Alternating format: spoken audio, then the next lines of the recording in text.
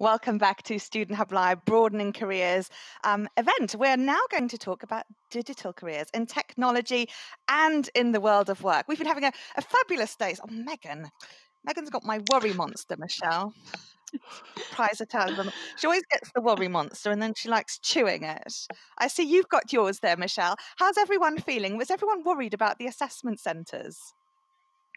Well, there were quite a few comments about not enjoying group interviews or psychometric tests, or a bit worried about assessment centres. But I think everybody's enjoying today. There's a lot of love for Megan, that's your dog there. And I was just saying that Gary normally sits next to me, but he's decided he doesn't like me today and isn't sitting next to me. So don't know what to do. But we'd love to see pictures of people's pets or information about their pets at home. Who are their study buddies? Who's helping them get their CVs together? Who's helping them prepare for interviews? Ah, poor Gary. I think if you bought a tin of tuna out, he'd come running as cats often Yes. do. That's the thing about dogs are so loyal. My cat's over there sitting on a chair that's got various things on it, but it's still sitting there very uncomfortably. Just to fit in with this session here, we have had some good discussion around technology and innovations with technology. So there's certainly a lot of interest in what this session is about to be about. Brilliant. Oh, well, that's super because I've got Kate Marchant and John Woodthorpe here. Kate is from the Careers and Employability Service here at the Open University and works with students across the curriculum. And John is the Director of Teaching for the School of Computing and Communications, and he's part of the team managing the school's curriculum and student support as it develops in areas like cybersecurity. And John has also been an Associate Lecturer, Module Chair and Academic Lead for the Computing and IT Student Support Team. So plenty of experience here. We're going to talk about digital skills first and what digital skills that an OU degree will get students in the workplace. So let's talk about that first, Kate. Yeah, well, thanks, Karen. It's hard to know where to start, really, isn't it? Because just the very nature of OU study is going to equip someone with so many different digital skills. I mean, from a fundamental level, we're talking about students accessing the module materials online, going to tutorials online, contacting other students in a digital way on forums, contacting the tutor digitally, by email. So it's just really thinking about those kind of things that you might do all the time without thinking about it, really. And those are giving you digital skills. And then, from a course perspective, depending on what you're studying, you could be learning a whole range of more specific digital skills as well. So I'm thinking of things like maybe you access technology online through things like STEM labs on the module you're studying, or maybe you're learning about cybersecurity or programming, or maybe you're accessing historical journals online or law journals. It's thinking about those kind of things as well.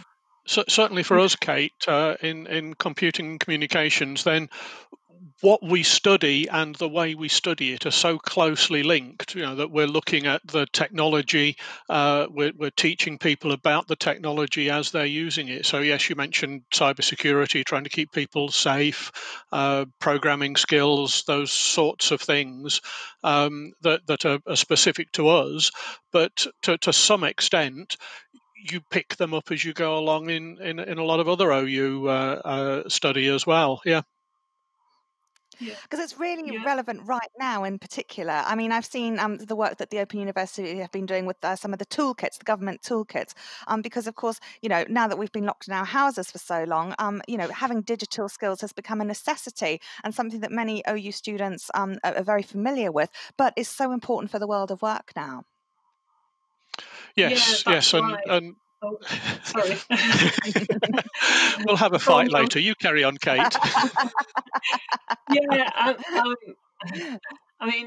As Andrew was just saying in the video that came on before we were on screen, I think he was talking how the way that they work has changed so much, and the world of work has changed. Computers were introduced, and now we're all using the internet as well. Everything is much more interconnected. So those kind of skills are really, really valuable. And I think a government department did some research last year, and they found that about 82% of online vacancies were asking for digital skills at some kind of level. If they weren't the fundamental ones we were talking about before, the more specific ones as well. So it's really important. Karen, you mentioned the toolkit. Yeah. That picks up on some of the things that the OU has produced, some of the things that are in Open Learn and so forth, in terms of working safely online, in terms of communicating effectively online, and those sorts of things,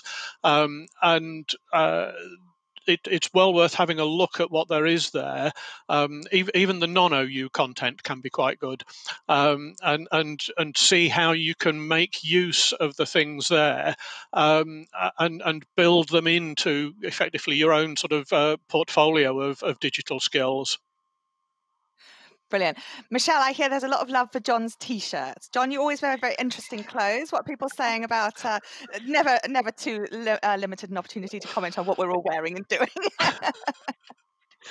That's right, Karen. Graham and Mandy straight away first saying, love the t-shirt, which sparked discussion about being introverted, but still enjoying being online. Mandy talked about learning how to vlog in her last module. And Robert's been talking about a digital courtroom. So we've been thinking about things online, adjusting our work practices to being online, loving not seeing people. But I did point out we all love Student Hub Live. And actually, Maria said she saw the fruit behind me, wanted to go get a piece of fruit, but doesn't want to leave her computer because the speakers are so interesting. Oh, don't worry. We'll have a little break a bit later. But yeah, I'm the same. I'm surrounded, luckily, by all sorts of various biscuits and fruit and things going on here. But no time to eat them because I'm chatting too much. So, John, so yes, these toolkits, they are super, actually. And it's great that the OU have been, included in some of these government plans to upskill people. So now that we're working at home often, how might some of these skills then help our students in this current situation? John? We're all using a lot more in the way of audio and visual technology working from home. I don't know about everybody else, but I spend most of my working day sat in this chair staring at this screen, sometimes seeing people, sometimes just talking to them if the signal's poor. But you need to be able to manage an environment like this. And Kate and I started talking over each other and sort of backed off and worked out who was going to talk. It's different to being in a room or being sat on the sofa next to each other as we might have been ordinarily, but you still need to find out how to manage and how to cope with a really very, very strange situation that we're forced into, whether that's children or pets or whatever in the background. But as part of all of that, it's also learning how to do it effectively and safely, and relying on a computer that has perhaps been more for entertainment, and now relying on it much more for work, and starting to think more about what's a sensible, safe way of behaving with it.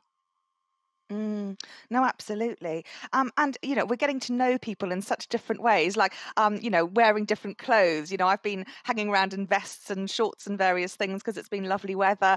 And so the whole way of dressing and seeing things is different. And that's one thing I love about Student Hub Live, is now seeing into people's houses and getting an idea about the things that they choose to wear if they don't have to go to an office, and meeting their pets, etc.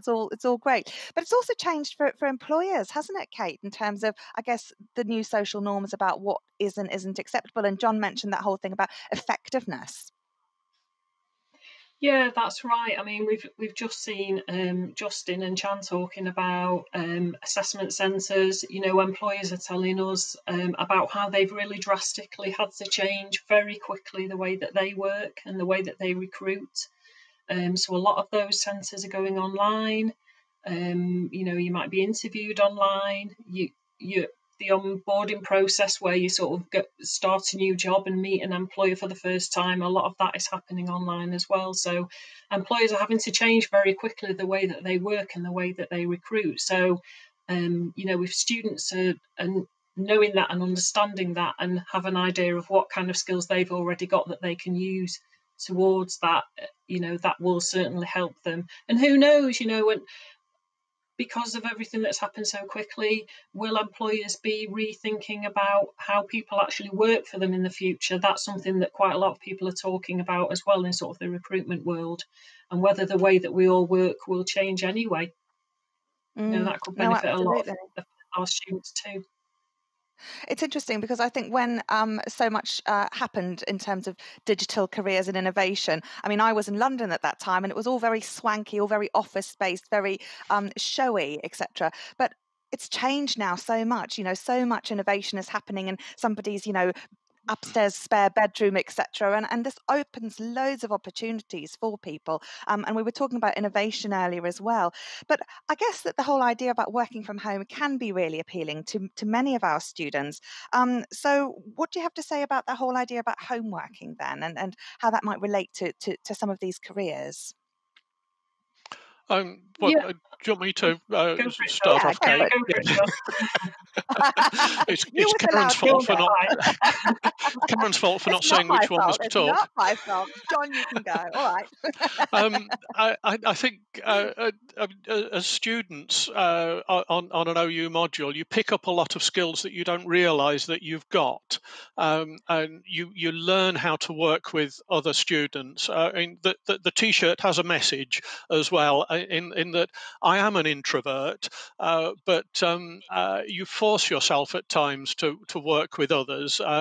We know what students feel about group work. We know that a lot of you don't really enjoy it, but we also know that it's something that employers value, and that if you can demonstrate that you can talk to other people, communicate with them effectively online, then that's a really, really important transferable skill. I'm reminded of an employer that we talked to when we were producing one of our modules. They're a games developer in Iceland. All their programmers have to spend time working on their support forums, talking to their customers. So even though you're recruited perhaps as a programmer, you need the skills to relate to other people, to talk to customers, to talk to suppliers, to talk to managers, so that you can explain to people what's going on. Oh, that's brilliant. Absolutely. Sorry, I just must cut to Michelle because Gary has joined and is just about to ruin her cup of tea on the keyboard. Hello, Gary. So here's Gary. He's just jumped up. He does walk all over the keyboard.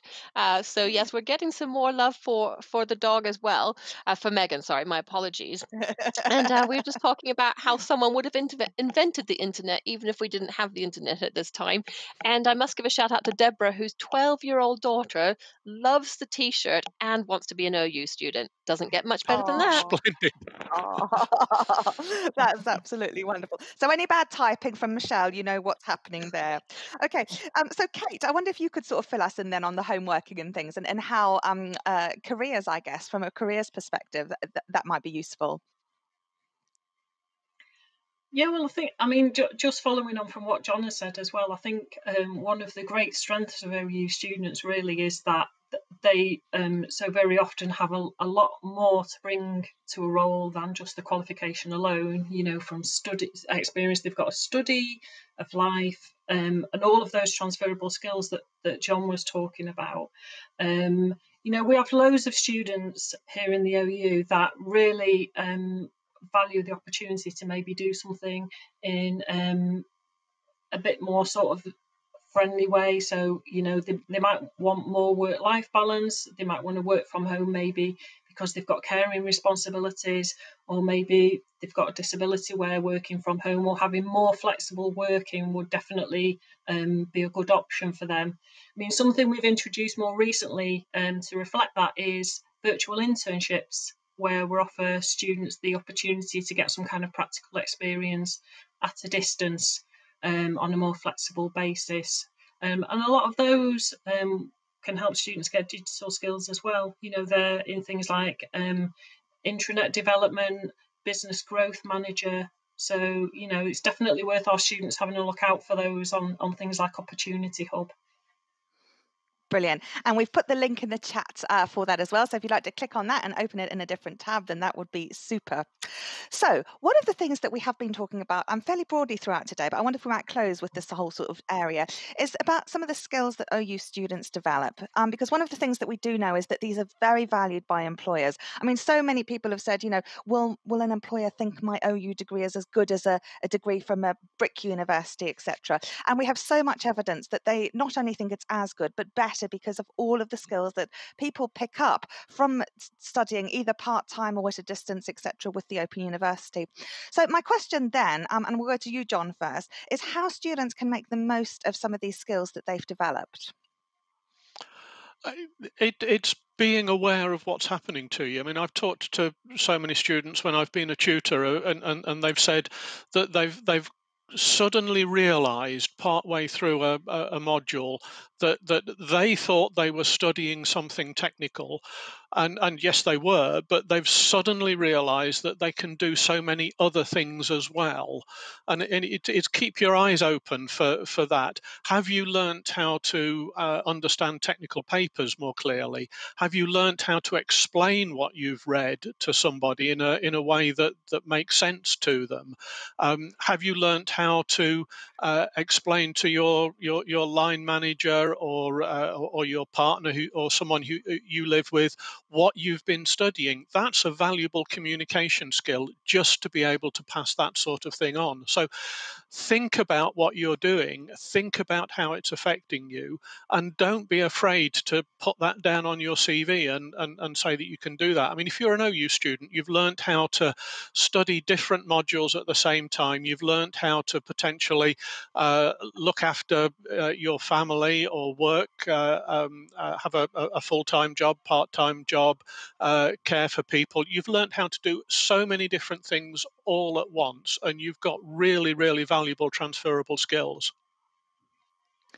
No, absolutely. And it is important to mention those. And perhaps we were talking earlier about making notes of some of those skills in a notebook or somewhere so that you're very mindful of those when you need them to talk about. Kate, what do employers tell you? Yeah, well, I think John summed it up quite well there. I think for you to, as a student, just to become conversant with your own employability skills, let's call them, or your transferable skills, and be able to talk about them in a way that helps the employer feel confident about how you've got them and how you can use them. And if you're not sure how to do it, that's okay. We're here in Careers to help you do that. Or if you're not sure where to start, I would just say to anyone who's watching, if they want help with that, if they want help to sort of talk through how they can talk about that in applications or interviews, please do get in touch with us. There's a really excellent activity in our Your Career Planning Guide that can really help you eke out those employability skills and help you think about things that you've done before and things that you're doing now in your studies and the kind of skills that you're gaining from that. So we're here to help. If you're not sure where to start, just get in touch. You can talk to us, look at our website as well. There's loads of activities on there to help and support you.